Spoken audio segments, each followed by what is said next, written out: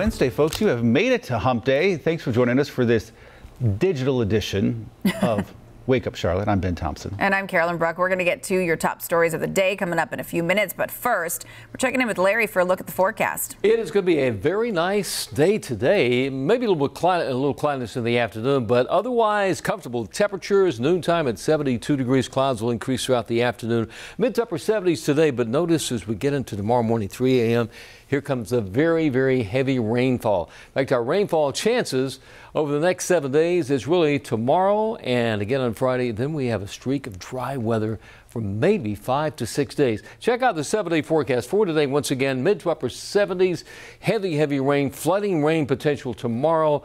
And that'll last all day into the evening, overnight into Friday morning before we get to fall over the weekend. Upper 60s and low 70s, and we stay dry weather with 70s Monday, Tuesday, next week. So pretty decent forecast, excluding tomorrow and Friday, and that's the way it looks this morning.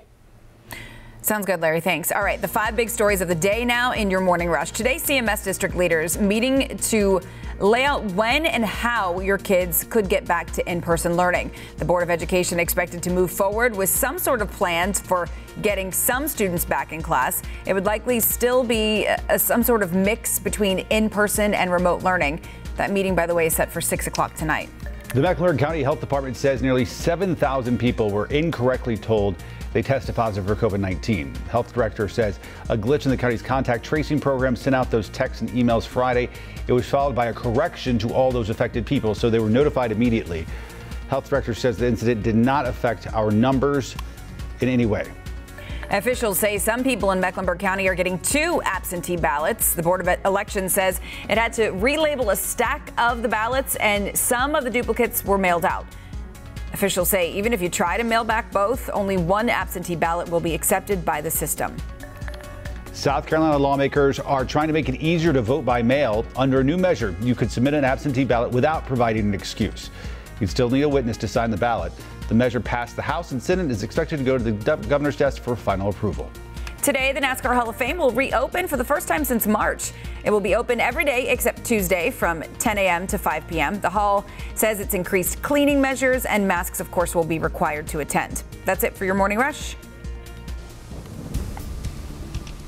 Good morning, everybody. Hurricane Sally has officially made landfall at 5:45 this morning in Gulf Shores, Alabama. I'm starting to see a lot of videos on social media showing the powerful winds that it's packing, also the heavy rain it's dumping, and the very dangerous storm surge. The National Hurricane Center predicting that this storm and hurricane will cause historic and catastrophic flooding in the northwest part of Florida and southern Alabama. So this video here is from our Wake Up Charlotte's Jay Gray. He just tweeted this less than an hour ago, showing the power of the storm, hoping he and his crew down there stay safe. Also, a dangerous storm surge that increased from last night to this morning and powerful winds that intensified. So look at the first video of storm surge and then the second one. The first one was from last night. This one now from this morning, the difference and the power. And then another video showing those winds, 105 mile per hour sustained winds ripping road signs along Highway 182.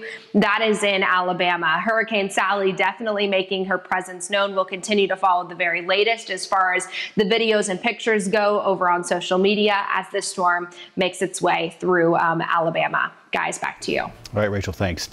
Time now to connect the dots when we make the news make sense. Experts have been saying for months now that you should wear a face mask anytime you leave the house.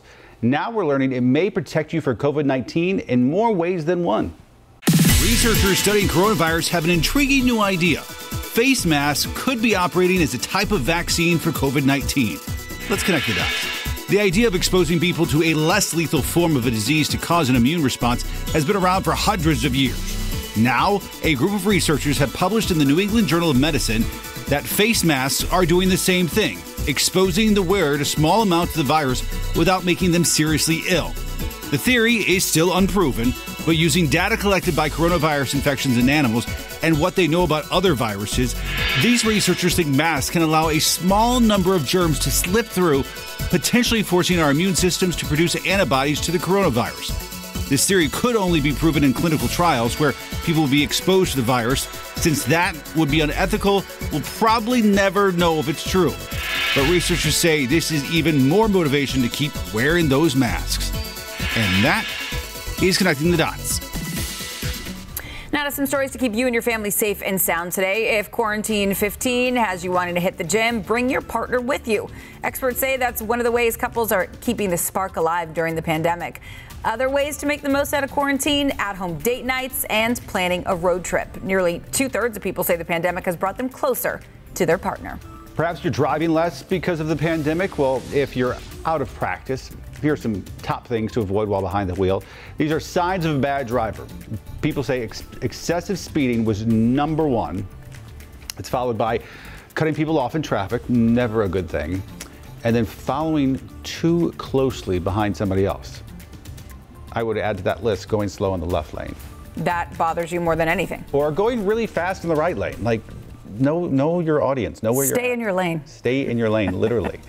By the way, more than half the people say they would actually end a relationship if their partner was a bad driver. That's a little extreme. It's serious. It says a lot about you, though. It does. How you drive? Whether or not you get lost. That's what GPS is for, Ben. That's right. All right, make sure you catch us every single morning starting at 4:30 a.m. on Wake Up Charlotte. Have a great day, everybody.